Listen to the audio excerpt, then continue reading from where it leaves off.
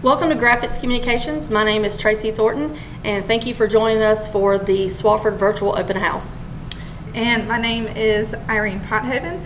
We both teach Graphic Communications Level 1, where students are currently learning to use Adobe Illustrator, which is a drawing program on the computer. Students are currently completing their self-portraits, and then they will design their own t-shirts and use the screen printing equipment in the lab to print their own shirts. I teach the second level, Graphic Communications 2.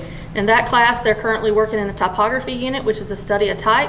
They're using that to create an advertisement out of text only, and that is going to lead us into the design principles.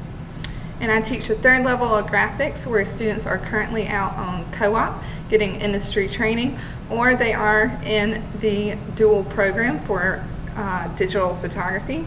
And students are learning how to use the camera and then also the photo editing software such as Lightroom and Photoshop.